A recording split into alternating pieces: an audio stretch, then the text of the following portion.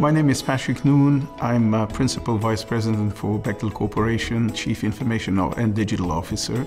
Bechtel is a premier engineering and construction company. We execute large, complex projects for our customers around the world.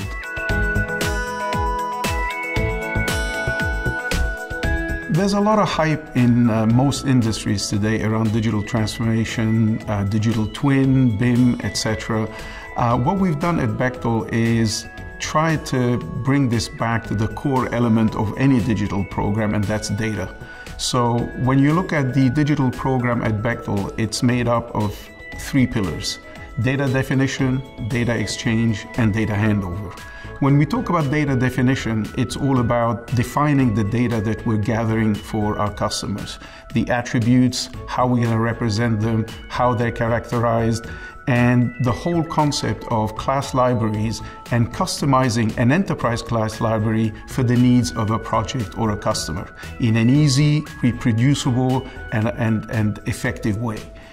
When it comes to data exchange, we have a lot of tools that we use typically on any given project, and we need data to flow between those tools. We do not want to be entering the same data in different places because that always leads to data quality issues. And when it comes to data handover, this is where the benefit reaches the customer.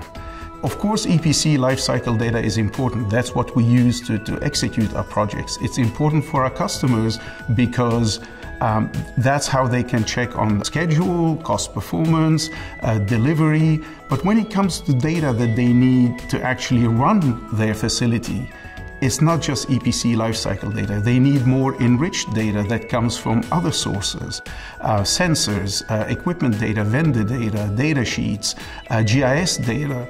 All that data has to come together to give the customer a meaningful data set that they can run their plant with. The reason data is so critical, 70% of digital transformation programs fail. And even those that succeed, many of them rarely yield the ROI that was intended. And that's because it just gets too complex.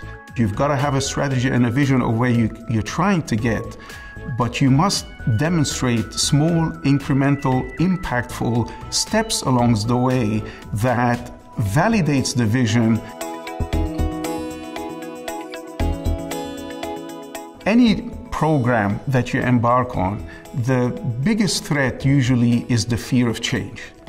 That is always an element that you have to recognize and work to, if not eliminate completely, at least mitigate and manage.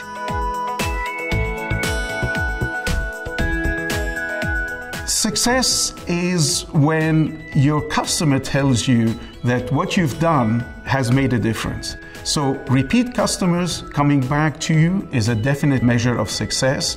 The feedback that you get, us as an EPC contractor, the feedback that we get from our users on how the tools are working for them, how they are enabled to do their job better, those are all elements of success that validate the path that you're on.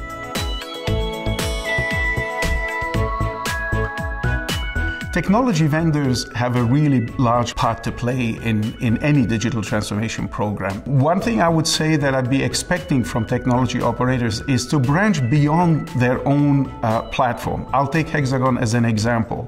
Hexagon has always done a great job at integrating their own ecosystem.